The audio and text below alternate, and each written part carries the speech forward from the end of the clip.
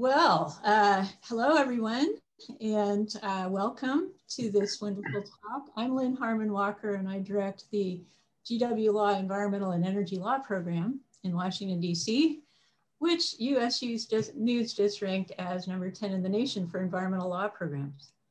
Thank you for attending this exciting discussion about the Rule of Five and the role that young lawyers trained at GW Law played in the hard-fought landmark case of Massachusetts versus EPA.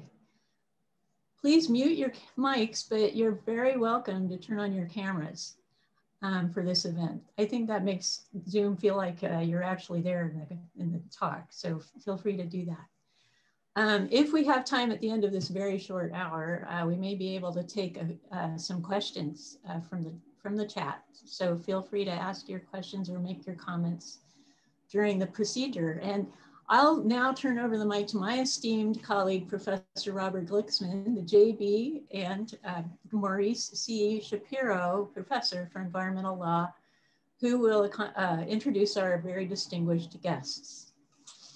Thanks, Lynn, and thanks to all of you for your interest in and willingness to attend today's conversation.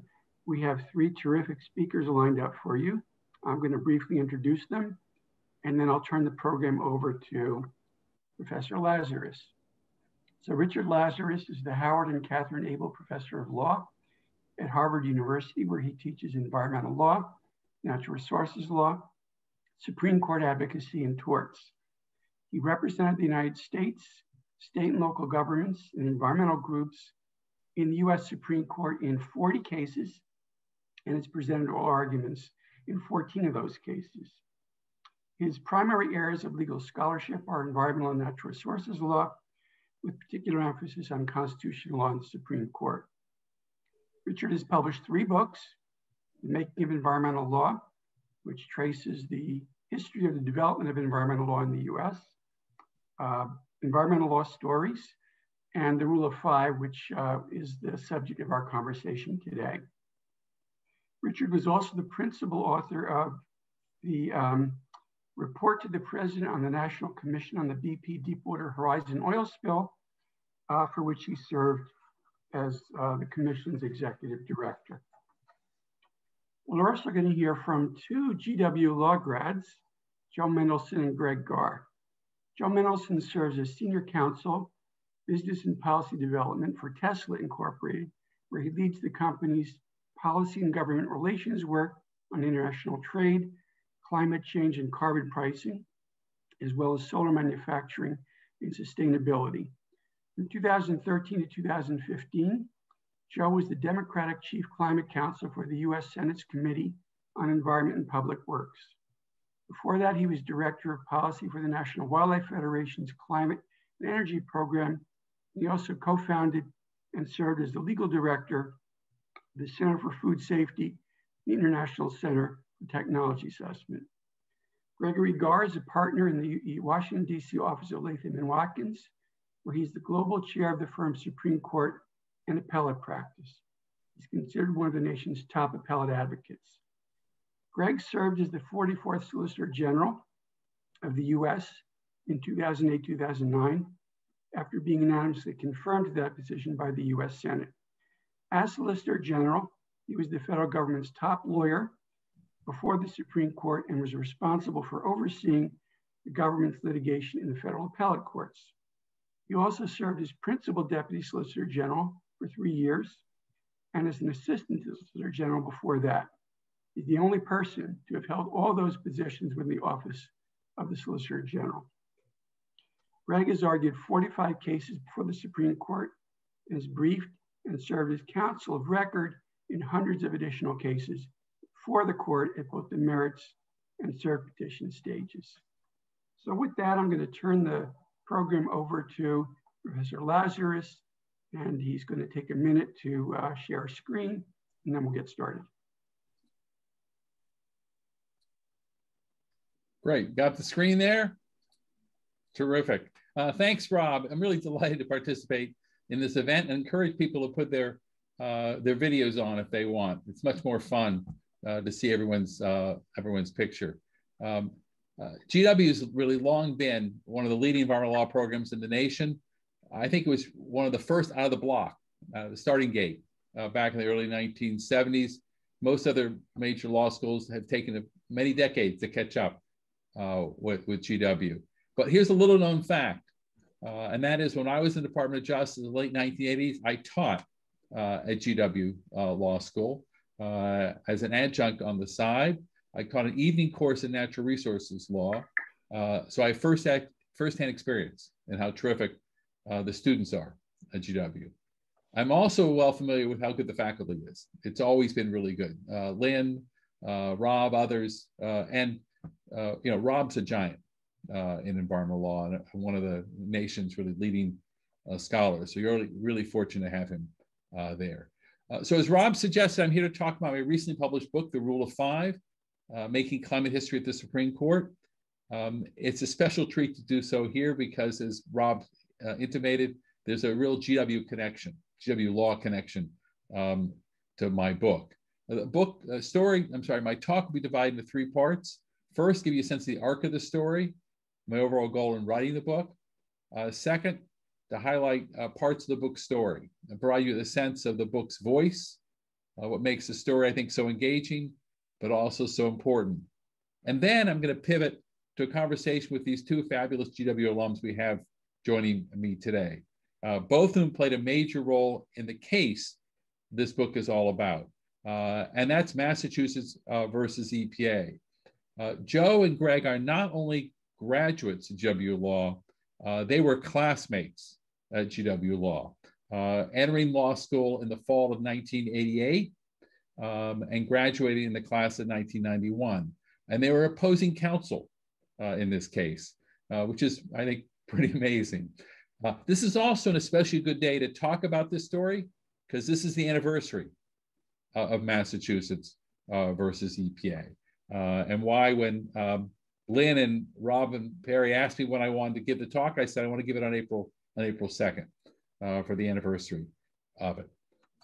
So the story's arc and its primary objective is divided into 20 chapters, followed by an epilogue. The story's arc really begins with a guy named Joe. And no, it's not that Joe. It's not Joe Exotic from those dark days of Tiger King we all suffered through a year ago when the pandemic first hit. It's a very different Joe. It's our Joe, Joe Mendelson, who you're going to meet a little more in a few minutes. And the story ends with a Supreme Court ruling that made history, and that's Massachusetts versus EPA, often referred to as environmental law's own Brown v. Board of Education, a case which not only transformed U.S. climate change law, but had worldwide impact. Now, my primary objectives in writing this book were twofold. First, I want to write a book for a popular audience, reveal what makes Supreme Court advocacy so challenging and so fascinating. It's a story I wanted to write about a case ever since I was an assistant to the Solicitor General, just like Greg was when he first started in that office. When I did that in the 1980s, when he and Joe were starting law schools when I was in the Solicitor General's office. And I want to tell the story from both sides of the lectern, where the advocate stands to argue before the justices, then also the other side of the lectern. And that's within the court itself, where the justices engage in their own advocacy once the argument is over. I want to open a window to let the general public inside to see what the extraordinary amount of strategy, maneuvering, and conflict in these cases, the personal, sometimes professional drama, not from bad motives, but because the stakes are high. And the stakes don't get much higher than the United States Supreme Court. I also wanted to write a book for a general audience that revealed what has made it so difficult for our country to address the climate change issue, why it's proven so hard for reasons most don't know, and why for that same reason this case was so important. There's no more important environmental issue facing the US or the world right now than climate change. The coronavirus underscores how there's no escaping the need for global cooperation for these kinds of global threats. So I began researching the book in 2015, 2016, really wrote it in 2018, 2019, and published it a year ago. I was originally supposed to give this talk on April 2nd, 2020 at GW, but you may remember something happened right before I was supposed to give that talk. I approached the research for this book the way I would a Supreme Court brief, scorched earth research. Interviewed everybody, Clinton administration officials, Bush administration officials, lawyers on both sides, judges, justices, and with permission, I would talk to law clerks. I wouldn't talk to a law clerk unless a judge or a justice gave permission. I can't do that, not as a law professor. If they gave permission, then I would talk to their clerks. And people I interviewed include both Joe and Greg. I also sought all the underlying documents.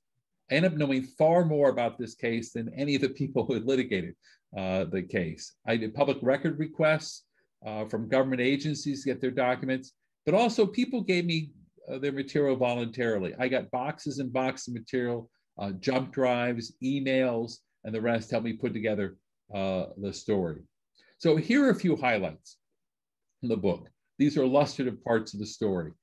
Chapter 1, of course, opening scene with the real Joe of the story, not Joe Exotic, but Joe Mendelson. It's October 1999. After a year delay, Joe Mendelson walks from his Capitol office down to EPA and hand delivers a petition demanding the Clinton EPA regulate greenhouse gas emissions from new motor vehicles. At that point, Joe is just fed up. He's fed up by the lack of any action by the Clinton administration on the climate issue. So who was Joe? Joe arrived at GW in the fall of 1988, determined to be a public interest lawyer. And after law school, he did just that. And he did it the hard way. He worked for a public interest organization few people had heard of, and that is the International Center for Technology Assessment. They had about a total of 5 employees, full-time and part-time total. They worked paycheck to paycheck, and sometimes for no paycheck at all. They had a small office on Capitol Hill, and they were evicted not long before we filed the petition for violating a local zoning ordinance for having an office in a residential neighborhood. And Joe worked very much alone. He worked on the petition late at night by his daughter's crib. And none of the powerful national environmental groups like NRDC, Sierra Club, Earth Just, Environmental Defense, none of them supported what he was doing. In fact, they actively opposed him. And at some points early in the litigation, they tried at one point to cut off his funding to stop what he was trying to do here. And Joe refused to bend. He filed a petition demanding the EPA act. His feeling was, these organizations are not my bosses. You can't tell me what to do. This is, I think, important to do. It took a year to make that decision. And he finally pulled that petition out of his desk drawer and pulled the trigger. He walked it down to the EPA and hand filed it. The petition made its way to a docket room at EPA, where it was formally received by a docket clerk named Janie Poole. She put in a cart, a metal cart, and they rolled it down to the general counsel's office at EPA. But I can tell you, no one then imagined that petition would find its way 8 years later in the United States Supreme Court. But at first, there was actually reason to think that actually EPA might grant Joe's petition, but not the Clinton EPA, which sat on it and did nothing, but the Bush EPA might grant it. Because when George Bush took office in January 2001, there was every reason to think that, in fact, he would grant that petition. Because unlike Al Gore, he had campaigned for office and made a campaign pledge to regulate greenhouse gas emissions under the Clean Air Act. And he appointed to his cabinet a whole series of very important heavyweight individuals who were determined to be aggressive on the climate issue. Christine Todd Whitman was made head of EPA. Christine Todd Whitman was a household name back then. She was presidential timber. She was governor of New Jersey. She was a hawk on the climate question. She took the job because she believed on the climate question. No one had been made a head of EPA with as much national stature as Christine Todd Whitman. Secretary of State was Colin Powell, who believed that this was a national security threat. He held a briefing on the climate change issue within a week of taking office. Condoleezza Rice was National Security Advisor. She shared the same views on climate as both Powell and Whitman. This was a first order issue of national importance. But no one was more of a hawk on climate than Paul O'Neill, the Secretary of Treasury. He felt so strongly about the climate issue that he went to the White House early, before the first cabinet meeting in January 2001, went into the room and put in front of the table, the chair of every member of the cabinet, a copy of a speech he had given before, comparing the threat of climate change to nuclear holocaust. They were all determined to do it until this guy came in and kneecapped them all. He outmaneuvered them. Vice President Dick Cheney, he was known as the Angler for a reason. That was his moniker. And that's because he knew the way to do things in DC. Within just a few weeks, without consulting with any of them, he circumvented them, and he got the President of the United States, George Bush, to renege on his campaign pledge and to make a decision that greenhouse gases, not only was he not going to regulate them as a matter of policy, but in fact, they were not pollutants under the Clean Air Act. He had the President of the United States answer a legal question, not just a policy question, a question of law, without consulting with the Department of Justice, without consulting with the EPA, without consulting with Christine Todd Whitman or any of the lawyers at EPA. That was a mistake. It's always good to talk to your lawyers. But they went ahead and did it, and they led to EPA, because he is the President of the United States, George Bush. You do what your boss tells you to do. They denied the petition. They denied the petition, basically arguing, right, concluding that, as the president said, greenhouse gases are not air pollutants, and also EPA added it's not the right time to make a decision here anyway. There was nothing easier or smooth, however, about the path to the Supreme Court. They had to first go to the first court, and that's the DC Circuit. DC Circuit, some of you know, has exclusive jurisdiction over Clean Air Act cases. Goes right there. There's no district court first. By the time the case reached the courts, Joe was no longer alone, though. There were hundreds of lawyers on his side from about a dozen states, more than 2,000 environmental groups. They called themselves the carbon dioxide warriors. Some played more important roles than others. Joe was a central player on that team. When it started, he was the player, and he was still there, as you'll see, at counsel table when it reached the Supreme Court a few years later. They lost the first round of the DC Circuit in front of a three-judge panel of Santel, Randolph, and Tatel. And that court, in a very fragmented, splintered opinion, 2-1, held that EPA had properly exercised discretion denying the petition for rulemaking. The court did not reach the question whether greenhouse gas are air pollutants. In fact, they didn't reach any question at all, because Santel and Randolph both thought EPA should win, but they had no overlapping rationale for why. So it was a 2-1 to affirm EPA, deny the petition, but on no ground creating no precedent. At that point, the question was whether to seek further review. And after that loss in the DC Circuit panel, everyone on the Massachusetts Environmental Group side, everyone but one thought they should end the case. There was only really one attorney out of those hundreds who thought that they should seek further review, let alone the Supreme Court. Jim Mielke from Massachusetts, AG's office, he believed they should roll the dice. He said, let's not acquiesce in this loss. Let's give it a chance. Let's take a chance. All others thought it was a terrible idea. They would risk a major loss in the court. And their concerns were not crazy, right?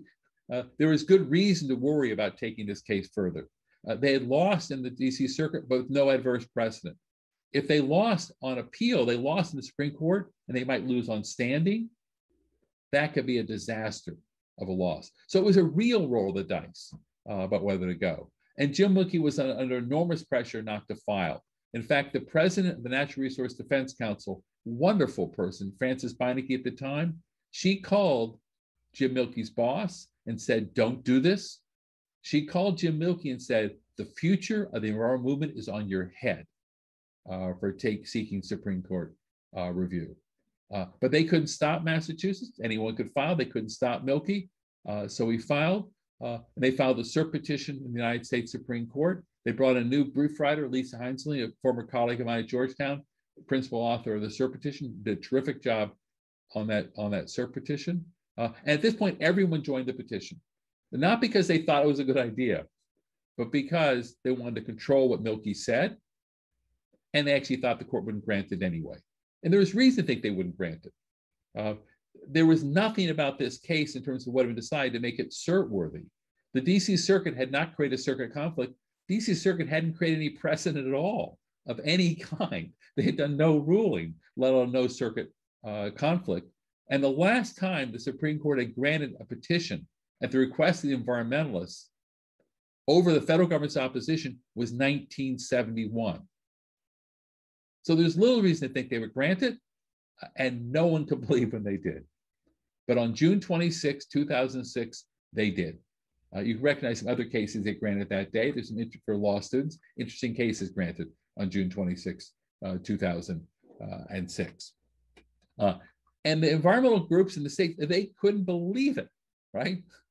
They were sort of dumbstruck with their reaction on it in one way or another. And then Milky is sitting there, the one who had wanted it, and he's going, uh-oh, what have we done? Because now the future environment movement might well be on his head. It takes 4 votes to grant review. It takes 5 votes to win. You never know who the 4 are who are voting to grant review. They could be the 4 who want to give you a loss later on. So they then filed their briefs in the Supreme Court, brief for the petitioners, brief for the federal respondent. There were also some industry briefs there as well. Joe was on the brief for the petitioners, and Greg Garre as Deputy Solicitor General, the Principal Deputy Solicitor General, he's on the brief for the federal government. The next several chapters of the book describe the oral argument in the case. And they're designed to give the reader the sense of the stunning physical setting of the courtroom, the extraordinary grandeur of that room. It's Cass Gilbert was the architect, coupled with the physical intimacy. When the court opens up again, if you haven't been there already, make sure you go. The advocate stands 74 inches away from the Chief Justice of the United States. So you're in this huge room, but they wrap around you, the justices. If the Chief Justice were to lean over and Greg Garre as an advocate were to lean over, they could touch hands. You're that close. It's that kind of intimacy. And there's an extraordinary give and take between the justice and the advocates, but also between the justices, because by tradition, the justices have a tradition of not talking about the case before the oral argument. So it's the first time they learn what each other is thinking about the case. And the 1 hour of argument is the longest time they're likely ever discuss the case together in one room. It gives the advocate an enormous opportunity to participate in that conversation. Just when the justices are finding out what each other is thinking, the advocate is there and their questions go through the advocate. So it's an unbelievable, every question is like a light bulb goes off and it tells you what they're thinking. But the advocate's challenge is considerable. They have to decide how to frame the issues in the way most likely to win. And it's often a huge difference. You can frame a case one way and lose. You can frame a case another way and win, or at least might win. It's all about framing when it comes to the United States Supreme Court. You often anticipate all the hard questions and develop crisp answers. You can't go in there so confident that you win, that you haven't figured out what the weaknesses of your case are, because the justice will figure out the weaknesses, what they are. So you figure them ahead of time so you know the best possible answers. The norm right now is you have to answer 50 to 60 questions in 30 minutes. That's how many times you're interrupted with questions. The justices' questions are equivalent of trying to hit a Major League Baseball pitch. If you think about it, you got 30 minutes and 50 to 60 questions. The questions themselves are going to take up a fair amount of your time. You've got to answer really quickly and really efficiently. If you don't, they're going to stop talking to you because you're no help to them. The court today doesn't do what Justice White used to do in the 1980s. When Justice White was on the bench, if he thought the advocate was of no help to the court, he'd turn his chair around and just rock. So all the advocate would have is the justice's back. And the Justice White was fairly senior, but that was saying, if we're done with you, you're of no help to us. The book describes the oral argument in detail. Both Joe and Greg were at counsel table that day, of course, along with the justices. Greg argued before the court. Jim Milky argued for Massachusetts and the environmental groups. For Jim Milky on the petitioners, on Joe's side, it was an intense day. There were 56 interruptions with questions during his 30 minutes. 23 of those questions came from Justice Scalia alone. Justice Scalia was not there to do Joe's side any favors that day. Another 18 questions came from the Chief Justice. When Greg stood up there, he had 55 questions in his 30 minutes, 55 interruptions and questions. But the justices completely different. For him, the main justice asking questions were Justices Breyer, Justice Souter, and Justice John Paul Stevens. And the three of them asked him 15, 13, and 9 questions respectfully. It was a very lively argument and very engaged court, with the two advocates fielding 110 questions, interruptions in 60 minutes. The last chapters of the book shift the story from the one side of the lectern to the other. Once the Chief Justice says the case is submitted, bangs the gavel on November 29, 2006, the justices all go back behind the curtains to their chambers. And 2 days later, on December 1st, 2006, they come into the conference room and they sit around the conference table. They do it in a particular order by seniority. The Chief Justice, as the most senior, sits on one end. The next most senior justice, Justice John Paul Stevens, sits on the other. And then they go around in seniority. Here's Scalia, Kennedy, Thomas, Souter, Ginsburg, Breyer. Alito, the most junior justice, is the one who has to take the notes, and he has to answer the door in case anyone knocks on it. No one else is allowed in the room. No law clerks, completely confidential setting. And they go around that morning and they vote. The chief goes first, then Stevens. They don't all talk and then vote. They actually vote from the most junior, so senior to the most junior. Opposite DC Circuit, they go from most junior to most senior. Supreme Court goes most senior to most junior. It means if it's a 9-0 case, by the time you get to the junior justice, no one cares what they think because they already decided. In this case, although it was 5-4, Alito wasn't the big news in how he was voting. As soon as they got to Justice Kennedy and he voted in favor of Massachusetts, in favor of the environmental groups in Joe's position, that's when you knew the case was which way it was going. So they went around the room. It was 5-4. It was 5-4 with Justice John Paul Stevens as the senior justice in the majority. Now, what happens next is the way the court works is the senior justice in the majority is the one in charge of deciding who writes the opinion for the court. And that's a big deal because an opinion can be written either very broadly or very narrowly to reach the same judgment. It's even more importantly a big deal if the initial vote is 5-4 because justices migrate. They change their votes. They're not permanent set votes until you get 5 justices to join an opinion. So someone has to write an opinion and keep those 5 votes. And I went down to Florida. I talked to John Paul Stevens about this because he had to decide who to give the opinion assignment to. And there were 2 obvious people. One, John Paul Stevens, right? It was a big case, case very important to him, he told me. It was one of the few cases that the more liberal progressive justices actually had a majority that entire October term, or that entire year of Supreme Court arguments. He very much wanted to assign it to himself. He felt strongly about the climate issue. And he was frustrated, he told me, frustrated that people in his own party, he was a devout Republican, people in his own party were not taking the climate issue seriously. He wanted to write this opinion to the American people and not just the lawyers and to the parties in the case. But at the same time, he knew if he assigned it to himself, he was taking a chance because Justice Kennedy was known to migrate. He was known to shift his opinion, shift his view during the opinion writing process. He had done that in big cases before, both to either side of the group on the court. He had done that the year before in a Clean Water Act case, Justice Scalia. He did it quite famously in the civil rights case to Justice Brennan when he assigned opinion to himself, and then he lost Kennedy's vote. So the easy thing here to do would be to assign the opinion to Justice Kennedy. That's what you do. That's your strategy. You assign to Kennedy, he will write it the way he needs to keep it, and he'll feel some possession, some institutional responsibility to do it. But John Paul Stevens said, I'm going to assign it to myself. And then he had to work to keep Kennedy's vote. It didn't take 1 draft, 2 drafts, 3 drafts, 4 drafts. It took him 8 drafts to get Kennedy's vote. He had 4 votes right away, and there were 4 votes for dissent. He had to make accommodations along the way, compromise along the way to keep Kennedy's vote. But after 8 drafts and a couple months, he got it. That's why I referred to him as the bow-tie Jedi Master. Justice John Paul Stevens, when he first got on the court in the 70s, was known for his own lone opinions, his iconoclastic views on things.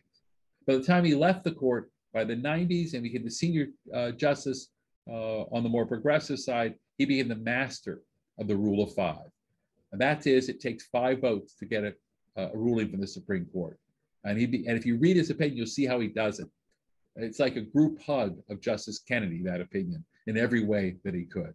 And he wrote the opinion in a sweeping way. It almost reads like a 1970s opinion. He starts out talking about the important issue of climate change. He talks who the respected scientists are.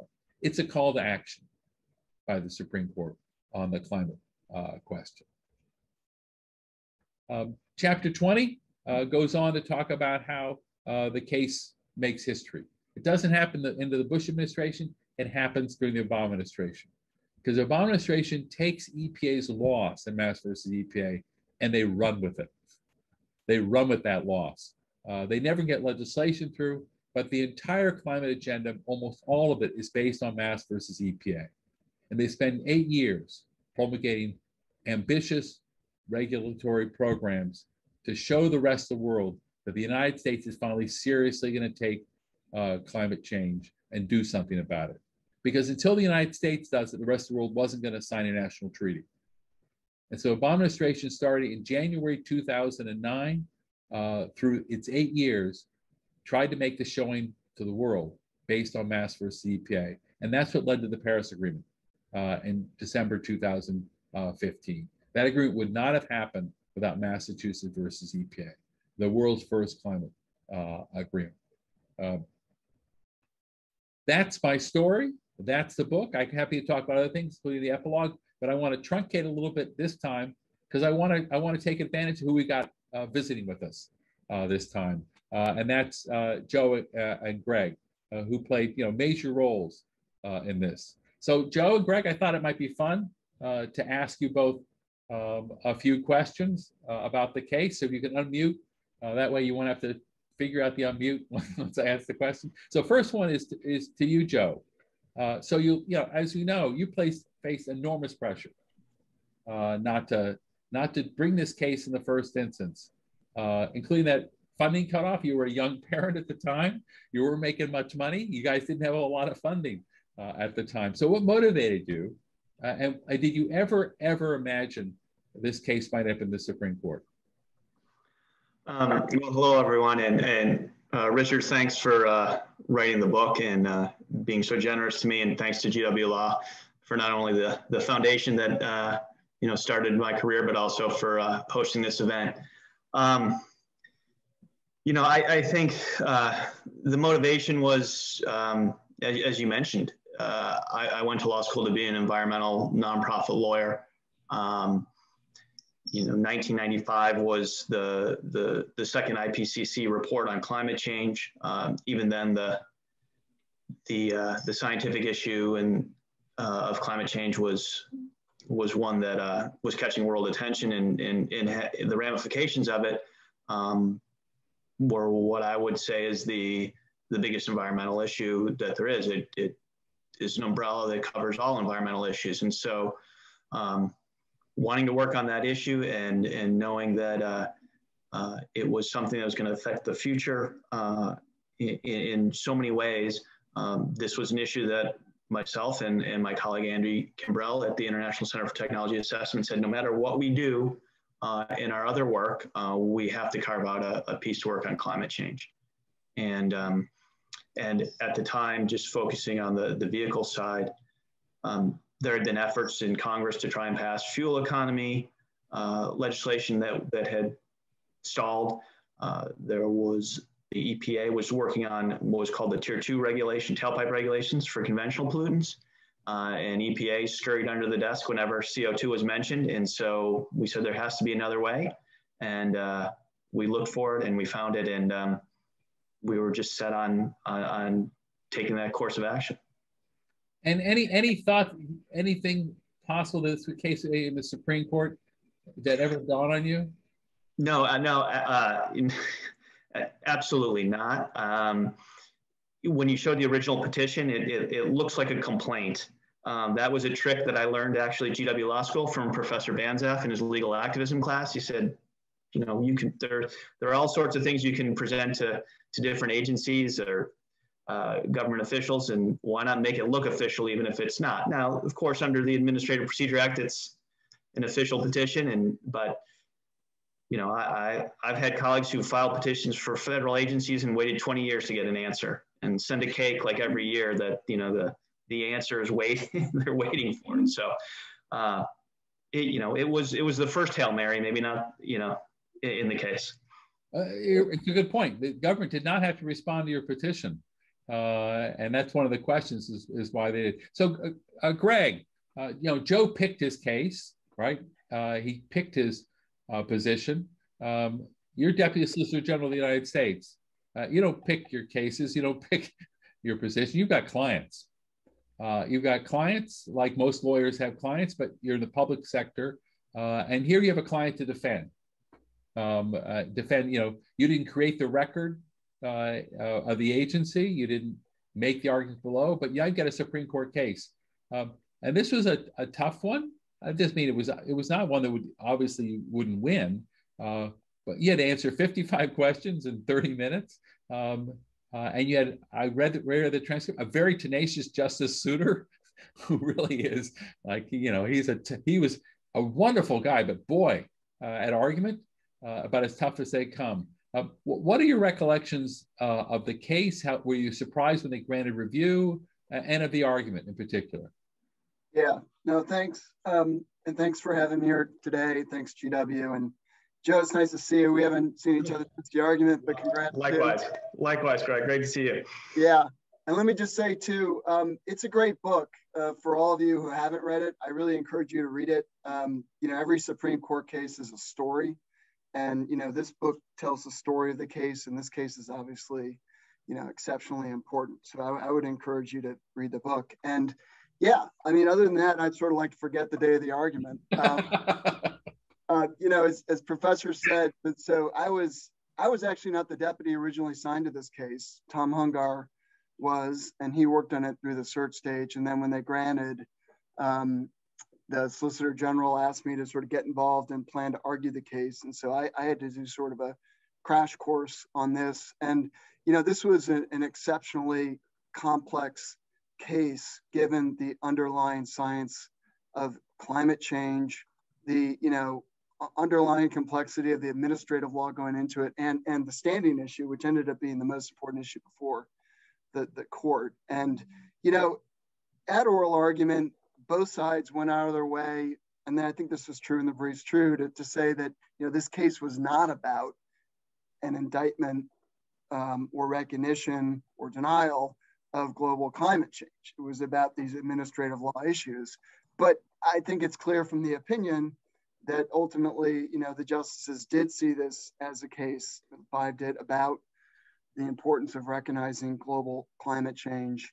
And that sort of drove their thinking. And, you know, going into this case, this is very much of a case that I think that could have gone either way. I mean, I think the professor is right that, you know, it was by no means clear that the court was going to grant this case.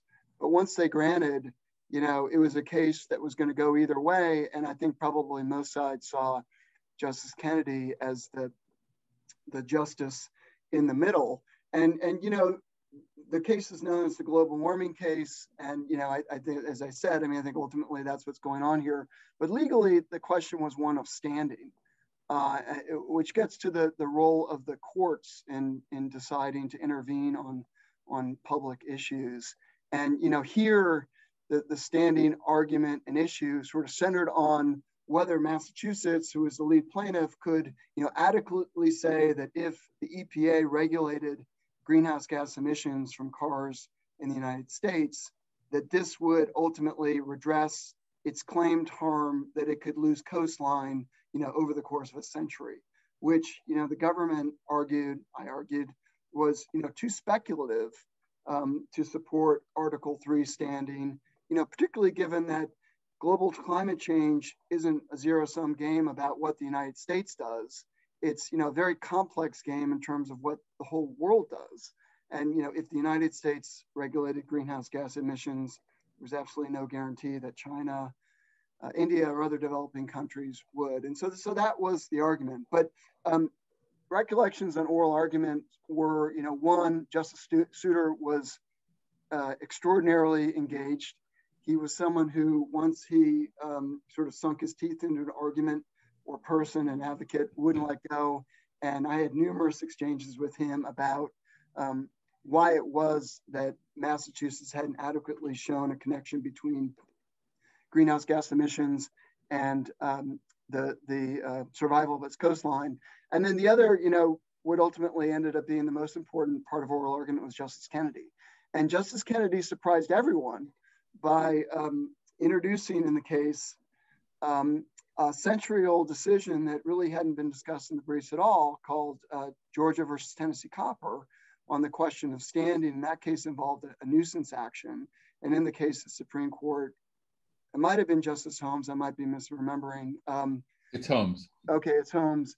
Basically said that, courts have sort of almost like a parent's patriarch capacity to bring standing claims on behalf of their people to protect from environmental harms. In that case, it was noxious gases coming across from Tennessee into Georgia. And so, one of the challenges there is you always want to be prepared for oral argument, every question you're going to get. And here, Justice Kennedy, the most important justice in the case, comes in asking about a case that hadn't been briefed and that, looking at Justice Stevens's opinion, ultimately was dispositive. So that was sort of an added challenge too. Remember, Jim Mielke, Kennedy raised the case, Georgia Tennessee Copper, with Mielke. Mielke had no idea what the case was. And he told me afterwards, his feeling was, well, if it's good enough for Justice Kennedy, it's good enough for me. But it wasn't like he knew. Joe, what about you? Do you have recollections of the argument? Well, I do remember sitting down at the table thinking, what a journey.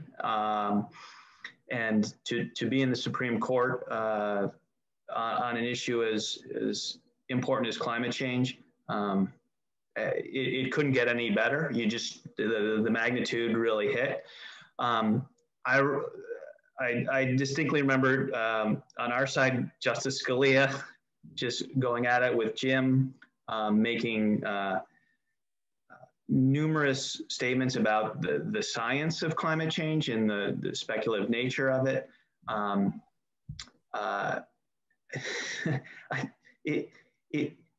It's certainly not a legal issue and had no bearing on the case, but that 74 inches, I remember Justice Breyer being so close that actually, I almost felt his breath. I mean, really, when he was hammering it at Greg, I think, on one issue. I felt it too. Pardon? I felt it too.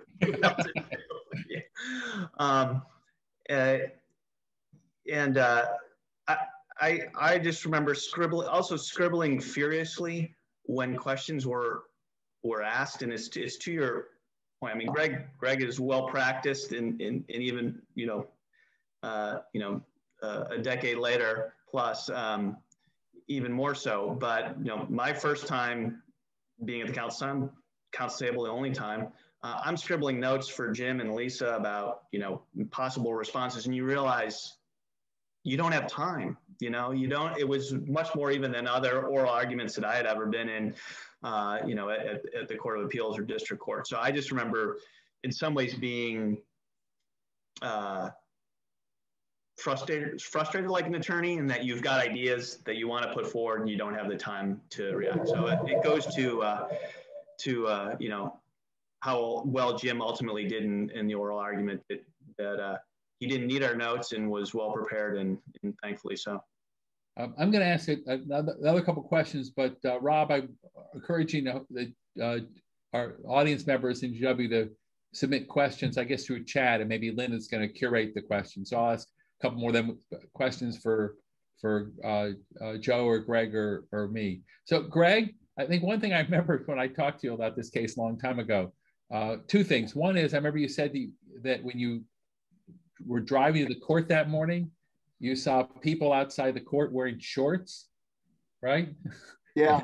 Any reaction to that? Yeah, I was going to mention that because that actually is my most vivid recollection of the day, and it happened before the oral argument. And you know, when you work in the Solicitor General's office, there's a van that drives you up to the court. And I remember driving up and looking out in the mall and seeing people in shorts and thinking like this was not a good omen for the global warming case, because the case was argued at the last day in November. And, you know, I just remember thinking that was a bad idea. And, you know, I think I told the professor, I'm convinced to this day that we might have won the case if it had been snowing. But it was an unseasonably warm day in DC, which I'm sure did not help. The other thing is, quickly, Greg, and then we'll see where we got some questions. And that is that you write down on a piece of paper before you go up there. You write down 2 words that you take with you for most arguments, in addition to wearing a watch that I think your father or grandfather gave you. And the words are what and why do you bring them with you? Well, I write down be thankful for and also to enjoy and, you know, a few other things like stop and listen to the questions. And these are the very last things I look at before I go up to the podium. And, you know, to be thankful, you know, it's a highly stressful situation for anyone to go through, whether it's your first argument or, you know, whatever, and that never changes. And so to me, you know, I want to remind myself that like, this is like as good as it gets if you're an attorney to stand up before these justices and important issues. And you know, this case certainly was one of the most important that I argued in.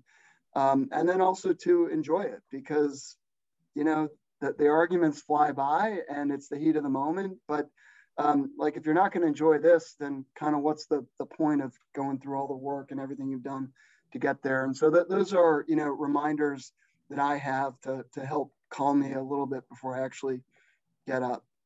Right. All right, Lynn, do we have some questions? There are such good questions here, but the first is, why did major nonprofits like NRDC oppose the International Center for Technology Assessment's petition to the EPA? Joe, why don't you take that one on? Yes. Well, it's important to note everyone was on board. You know, when we got to the Supreme Court, as Richard highlighted. You know, I think at the time there was a feeling of concern that a loss would be potentially insurmountable. California itself at the time was working through its zero emission vehicle regulation.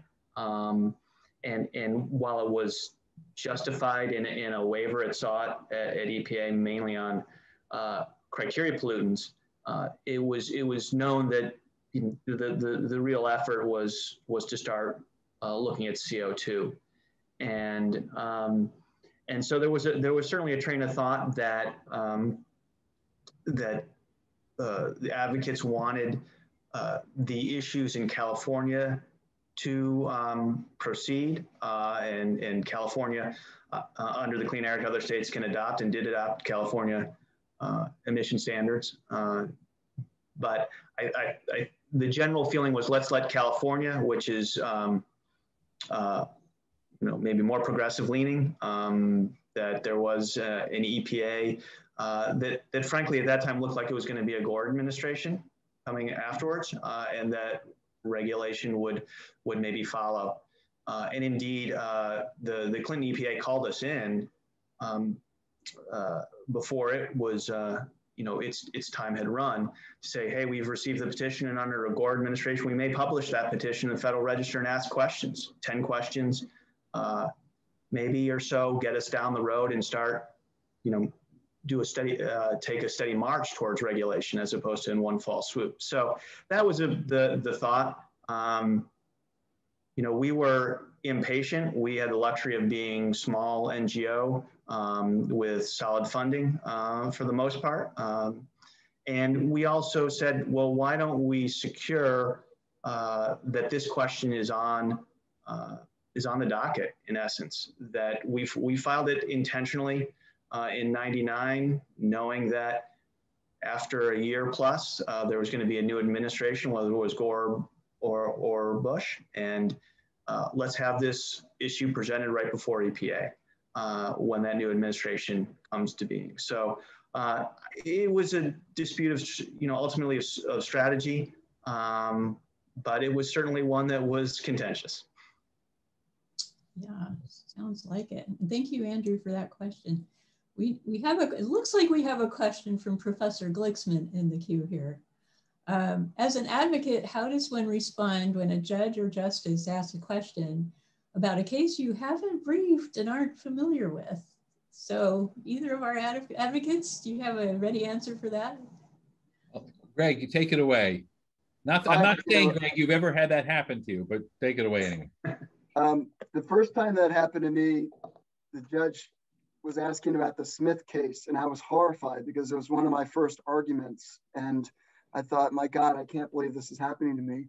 And then he said, the Joe versus Smith case. And I was like, well, I know that case. I just hadn't been thinking of it the right name. So that's one way to get out of it. But no, I mean, what you say is you acknowledge that you aren't familiar with that case. And, but if the court has questions, you'd, be happy to follow up with the submission. You don't try to, fudge your way through it because it'll quickly become much worse. And actually, I saw someone try to do that, Greg. And your former justice, Greg clerked for Chief Justice Rehnquist. Someone did that in an oral argument. It was not me. I was in the courtroom. And O'Connor asked the question, don't you think Smith v. Jones supports your case? And the advocate said, yes, it does. And Rehnquist smelled a rat as Chief Justice. And he said, counsel, tell me exactly how does Smith v. Jones support your case? And the guy sort of made something general up. No, he said, no, tell me exactly what is it about that case that supports your position. And the guy finally Rehnquist said, you have no idea what that case is about, do you? And the guy had to admit that was right. So it's not a good idea to try to bluff your way through. Lynn, any others? Yeah, so Beth asks, what are your thoughts on the recent cases using this Clean Air Act coverage of CO2 as a basis to say that cities or states cannot bring claims for damages against fossil fuel companies? Yeah, Beth is referring to a decision by the Second Circuit yesterday called City of New York v. Chevron. This is a case brought under the state common law of nuisance for monetary damages against a whole series of multinational oil companies seeking, again, monetary relief based on adverse effects of climate change. This is the first one of these cases to really reach a court of appeals, a federal court of appeals. And the Second Circuit unanimously ruled that there is no cause of action, that any state law, I think common law or statutory, would be preempted by the federal common law. That's not a non-controversial holding because the Clean Air Act itself has a provision expressly not preempting state law for air pollution, but the court felt that the sort of global nature of climate change made it so there really was no room for state law, that had to be done by federal common law. And in the federal common law of nuisance for climate change, the Supreme Court has already held in a case called AEP versus Connecticut is displaced by the Clean Air Act. So it was a pretty resounding loss by the City of New York. This is one of a whole series of lawsuits being brought around the country by cities and counties based on state common law, because it's already clear there's no federal common law under Supreme Court precedent. This is the first one to reach the merits that I believe in a federal court of appeals. So it was a significant loss, and certainly not a positive sign for these cases, because the panel that decided it was a pretty balanced panel. It had Amelia Kearse on it, who's a very highly regarded judge.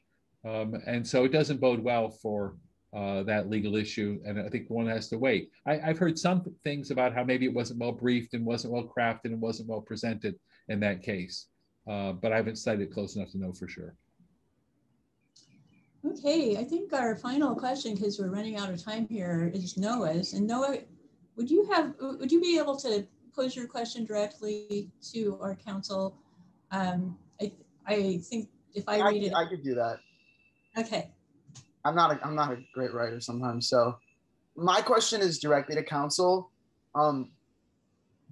you kind of described it as like sort of like almost like a Hail Mary. I kind of thought of it as like going for it on your own 10 at 4th and 8, because if you don't get it, they go the other way. So in terms of like standing, that's really what it came down to. If this case was decided on standing, you described it as sort of a disaster potentially for the climate change. Like, what was the thing specifically that would make this that disaster going forward because of like future cases and like precedent? Well, let me start back. You know, the petition was filed as International Center for Technology Assessment.